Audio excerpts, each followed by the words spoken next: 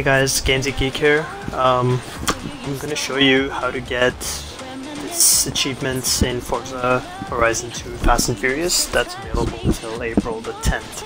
And it's the easiest 1000 gamer score game you're gonna play.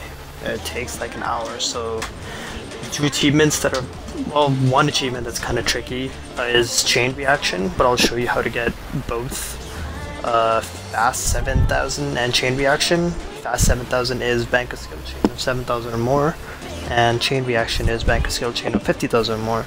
So the way I did it is, when you start the game, don't focus on getting these achievements, like any achievement in the game, it's not just these two.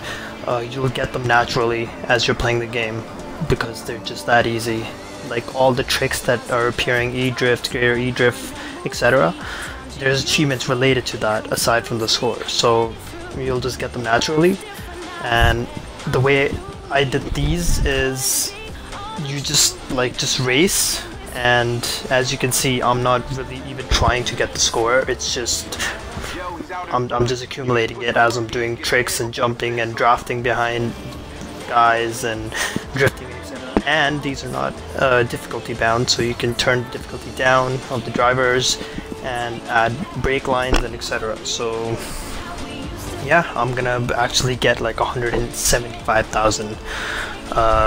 It's not even that hard, it takes like a minute to do. So yeah.